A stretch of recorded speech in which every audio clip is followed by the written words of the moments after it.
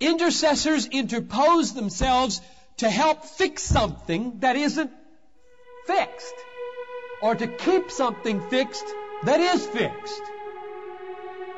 The big issue is God's wrath.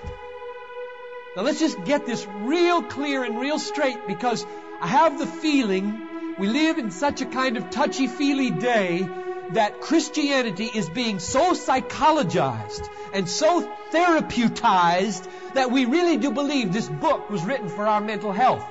It wasn't. It was written to help us get right with a wrathful God.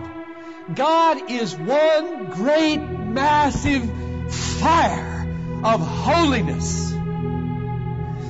He hates sin and cannot abide it.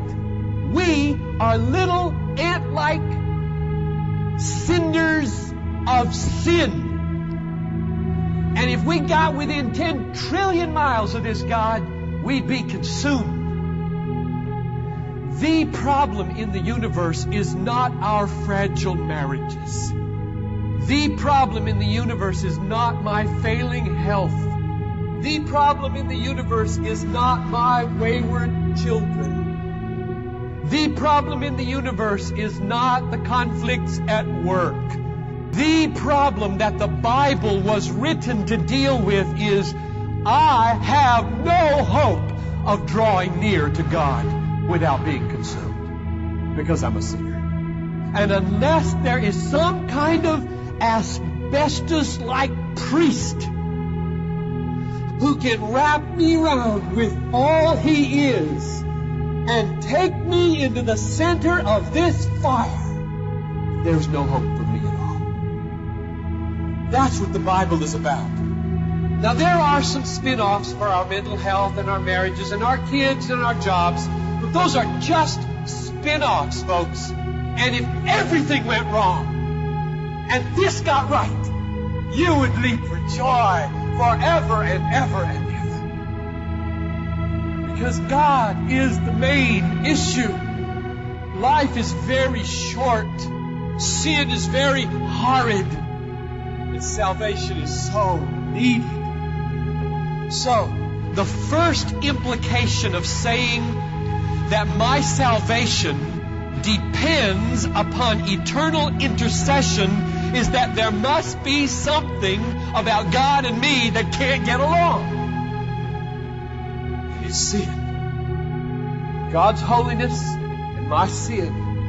And I have to have a priest. Until you get this straight in your head, Hebrews is a closed book. All this mumbo-jumbo about Melchizedek. You remember back in chapter 5 when he said, I have much to tell you about Melchizedek, and you are dull of hearing and you can't get it. You know what they couldn't get? Sin, holiness, and priesthood. That's the universe. I'm a sinner. God is holy. Wrath burning against sin. And there's a priesthood to solve it. That's what the Bible is about. Don't let the Bible become trivialized for you down into a little self-help book that makes your life just a little better this week. Stand like a rock on a rock. That the Bible's got a message about the big issues of life.